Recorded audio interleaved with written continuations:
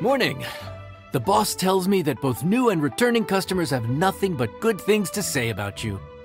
I have to admit, I was a little worried about throwing you right into the deep end, but it looks like you've got what it takes to handle the day-to-day here. So it should be plain sailing. Well, just as long as we don't run into any extremely picky customers with unreasonably specific requests. Oh, have you had someone like that before? Of course! The worst are those old scholars who have barely cooked a day in their life, but think reading a stack of books on the topic makes them the expert. They criticize you for no reason, claiming your cooking method isn't faithful to the original, or that the flavor profile isn't authentic because you used an ingredient that wasn't in their beloved centuries-old version of the recipe. This is Wang Shuin. It does have the look and feel of a time-honored establishment.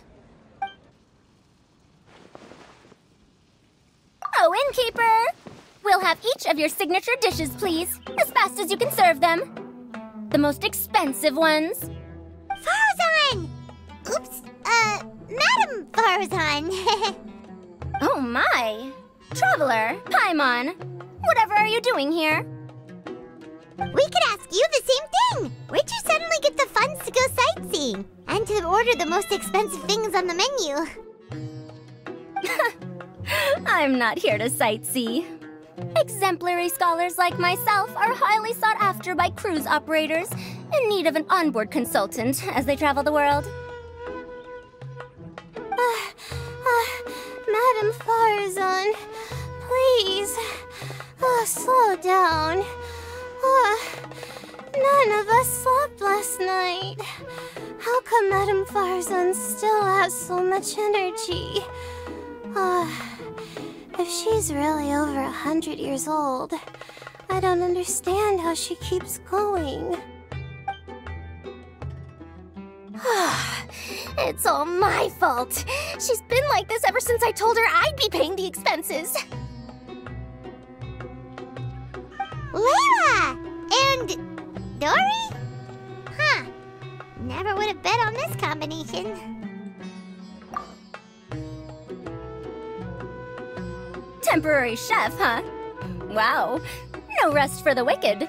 Well, if the chef here is trusting you to run his whole kitchen, then I've got no doubt we're in for some authentic Liyue specialties. So, why are you all in Liyue again? Something about being an onboard consultant? I got my hands on a new boat from Fontaine a while ago, equipped with cutting-edge navigation technology. If we manage to spread the word, it could have huge business potential. Right now, we're doing some test runs. We sailed from Port Ormos to Rito, then from Rito to Liyue Harbor. Next, we're planning to go to Dornman Port. Oh, Madam Farzan and me were hired to fine-tune the compass and other equipment. We sailed around the Sea of Clouds all of last night to put the system through some stress testing. Overtime for which they'll both be fairly compensated. They're both here willingly. The contract is crystal clear on that. You really cover all your bases, don't you? Let Paimon guess. Paying the expenses is part of the compensation, isn't it? No wonder Madam Farzan is going for all the most expensive dishes. It's not every day someone tells you to order whatever you like. Now, first up, we'll have the... Farzan, Madam Farzan, that is. While I am more than happy to treat you both to the most expensive dishes on the menu, we must remember that most expensive does not always mean best. I've heard that the most expensive dishes in Liyue are usually either seafood-based or take an exceptionally long time to prepare. Now, I don't know about you two, but after so many days at sea, I don't think I can so much as look at another piece of seafood again for at least the foreseeable future. Huh. That's actually a good point. Not to mention that poor Layla here looks like she's about to faint from hunger. Huh? Oh, that's not because of hunger. Surely the wise and virtuous Madame Farzan could not bear to watch her poor students sit here and waste away. Oh, well, of course I care about my students' well-being, but Why do I feel like I'm being tricked? So, let's not order anything that'll take too long to prepare. Aside from that and seafood, we'll take whatever other expensive dishes you have. Over to you, traveler.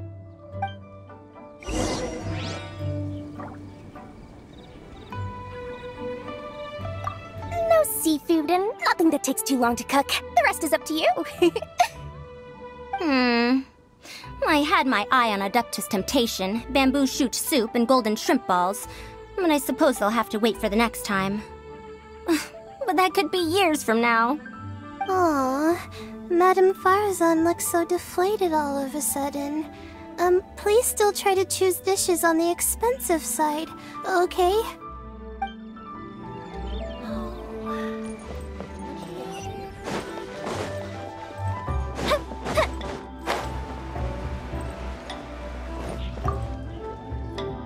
So, expensive, but no seafood, and nothing that takes too long to cook. That rules out pretty much our entire menu. Do these people get a kick out of being impossible to please? Ugh, that Dory! Is she doing this on purpose? This isn't Lioli Pavilion or Xinhua Kiosk. This is Wangshu Inn. We don't stock up on rare and exotic ingredients. We only get them in if someone puts in a special reservation. Well, if we're stuck with regular ingredients and we're on a time limit, there's only one way to bump up the price. And that's by cooking a dish that uses the chef's expertise and creativity to the fullest.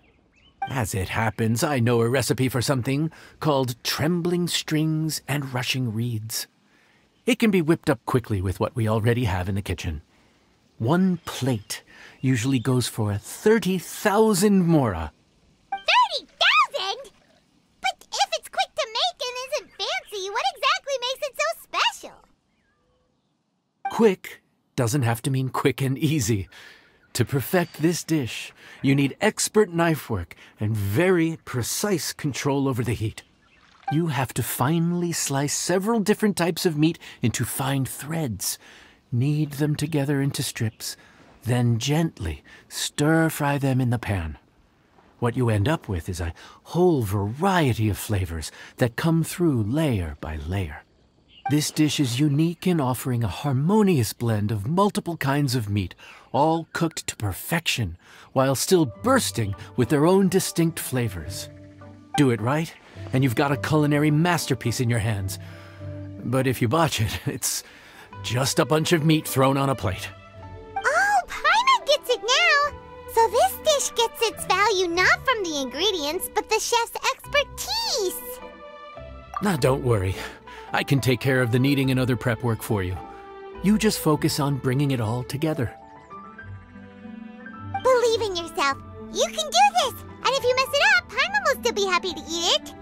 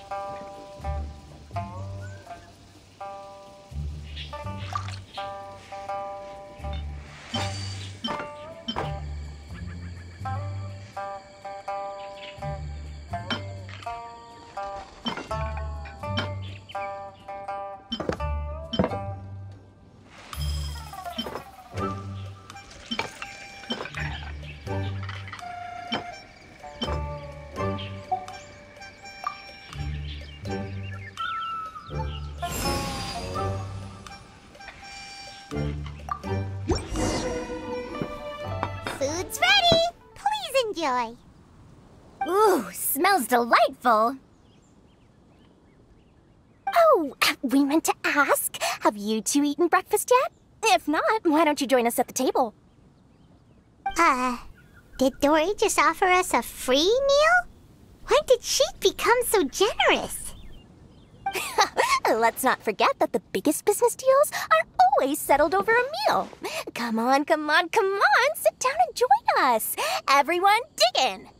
This dish looks simple enough, and I did my research, so surely it can't cost all that much. Worst case scenario, maybe 10,000 mora? This dish had better be worth working overtime all night for. Well, traveler, this is the moment of truth. Oh, so tired. So sleepy. I just want to eat up and get to bed. Is this foul? Oh, wait. No, the texture is more like shroom boar.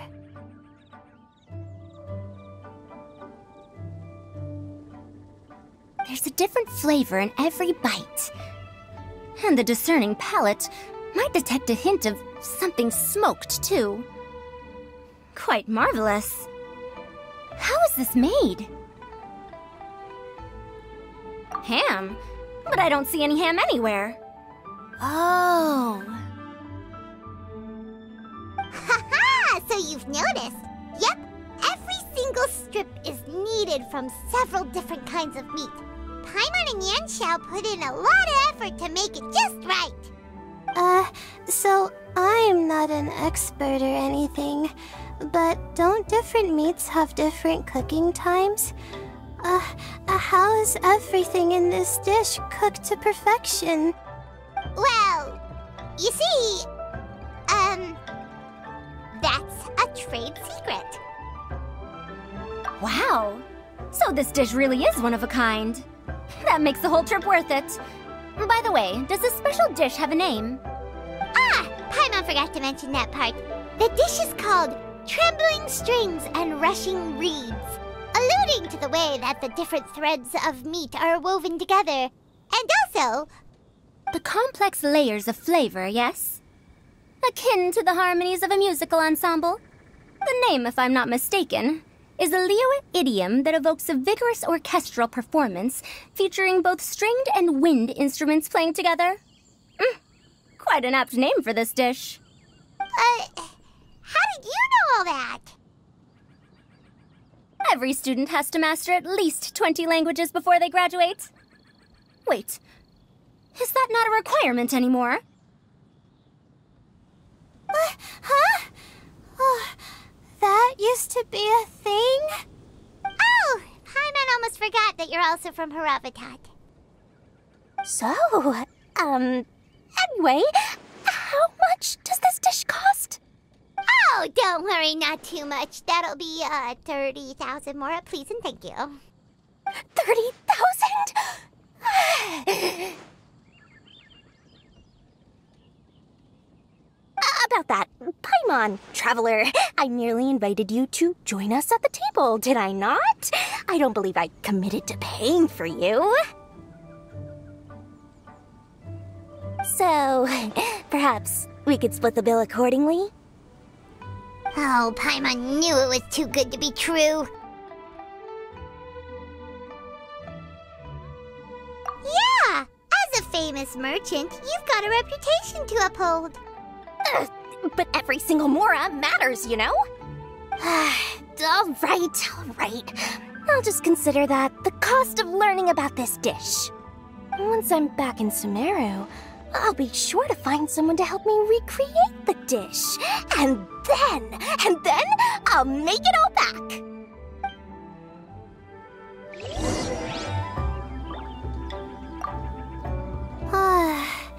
I feel so much better now that I've gotten some food in me. Delicious food really does wonders for one's spirits. My advisor said that young people shouldn't stay cooped up in the academia all the time. They told me that I should take the chance to get out and see the stars in other skies.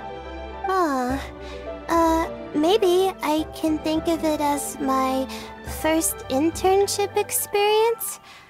But it sure is exhausting.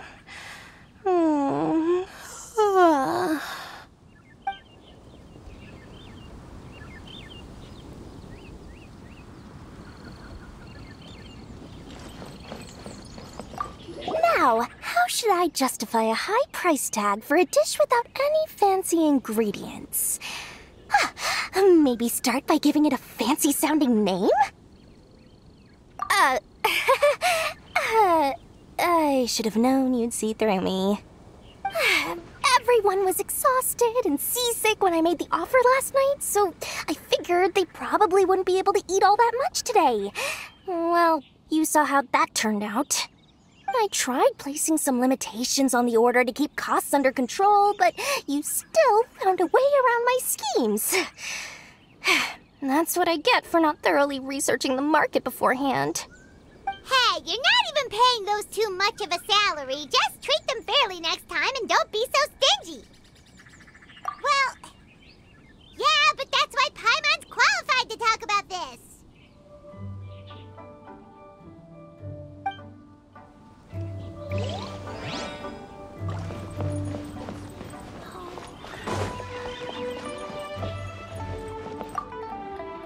Even though I didn't get to try Adeptus Temptation or Bamboo Shoot Soup, this trembling strings and rushing reeds was still quite impressive.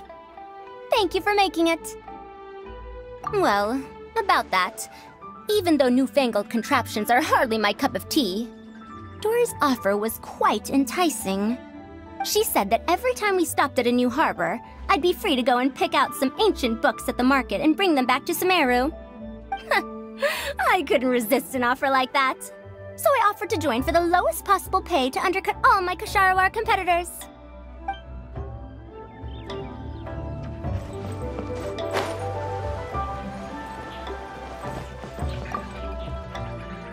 We're off to a good start this morning. Keep up the good work.